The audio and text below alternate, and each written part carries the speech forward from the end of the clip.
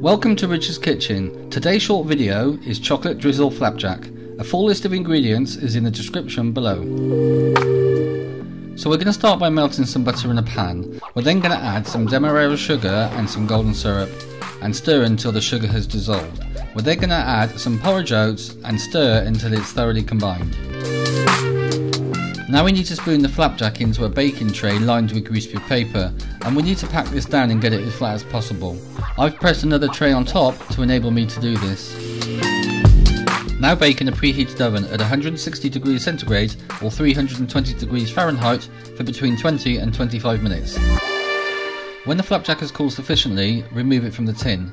Then peel off the greaseproof paper, and now we're going to drizzle it with some melted chocolate. Now all you need to do is to cut the flapjack into your desired size and enjoy this delicious treat.